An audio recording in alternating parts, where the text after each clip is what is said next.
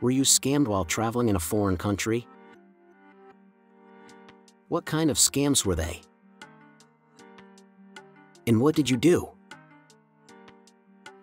Traveling to a foreign country is an exciting and adventurous experience, but it can also come with its own set of challenges, especially regarding scams. While avoiding all scams is impossible, there are ways to protect yourself and your money while you're on the road. However, don't let these scams ruin your trip, and don't judge the actions of an individual to the people in the country you visit. Unfortunately, not all people you encounter in a foreign country have your best interests at heart. Life is good as long as you are alive, safe, and well. Here are 25 ways to avoid a scam in a foreign country. Do your research.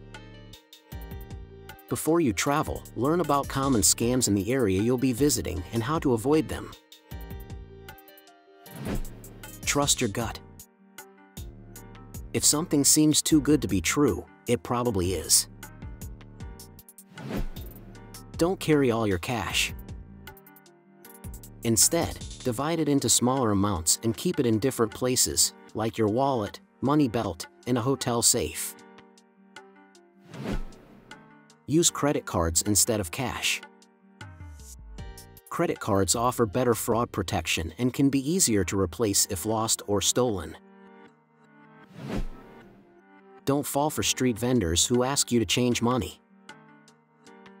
They may offer you a reasonable exchange rate but then switch the money with a fake bill. Be wary of people who approach you with unsolicited offers.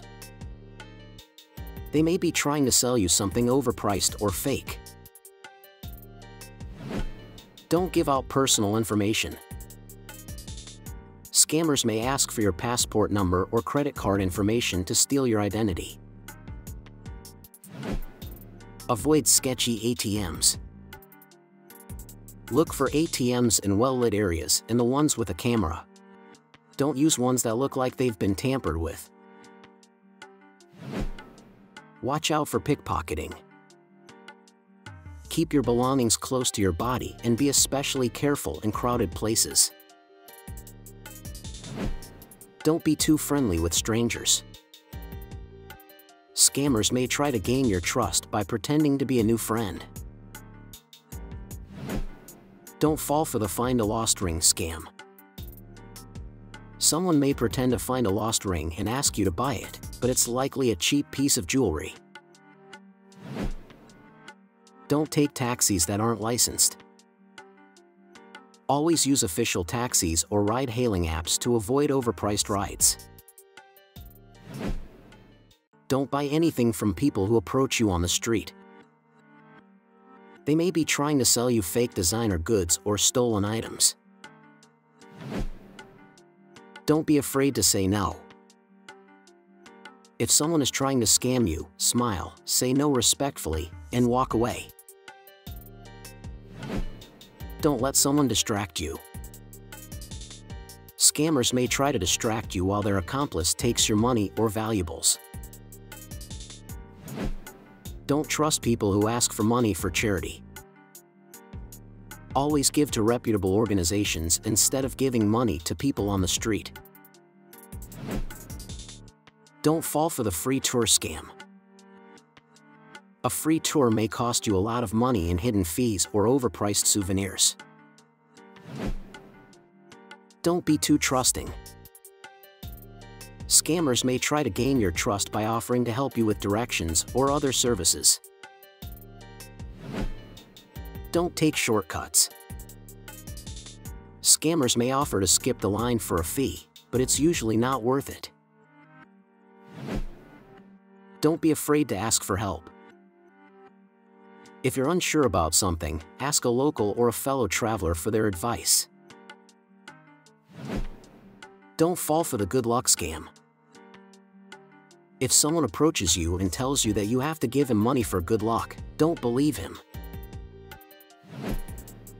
Be wary of official taxis.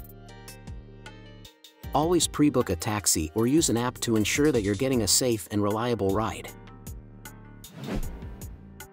Don't be fooled by fake police officers. If someone claims to be a police officer and asks for your money or passport, don't believe them. If you're unsure, ask to see their identification. Don't let anyone pressure you into buying something. If you're unsure about a purchase, just walk away. Don't get lost in translation. Scammers may approach you with a fake map or offer to help you find your way, only to lead you to a store or restaurant that pays them a commission. By remembering these 25 ways to avoid a scam in a foreign country, you'll be able to enjoy your travels with peace of mind. Just remember to stay vigilant, trust your instincts, refuse politely, smile, and have fun. What about you? How many of these scams have you fallen victim to? Share in the comments below.